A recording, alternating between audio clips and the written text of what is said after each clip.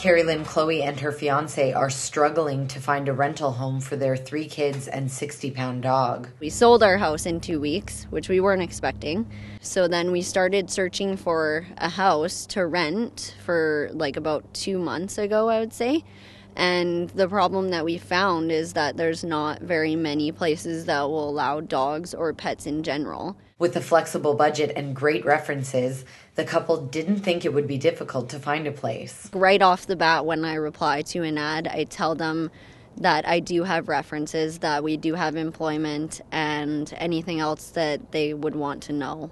Carrie Lynn Chloe isn't the only pet owner feeling overlooked. In a Castanet Facebook post, many Kamloops renters expressed the same frustration.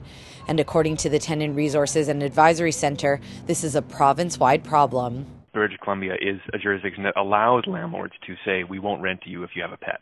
Ontario, for example, says the opposite, says that landlords cannot prohibit pets. When the province did the rental housing task force, sent them out to listen to British Columbians about their issues with rental housing, the number one issue they heard about was tenants asking for the government to change the rules to make sure people weren't sort of discriminated against in their housing choices just because they have a pet. So the ball is in the provincial government's court, but if Carrie Lynn Chloe's family does not find a home by November 27th, they'll have nowhere to go. I just wanted somewhere to live.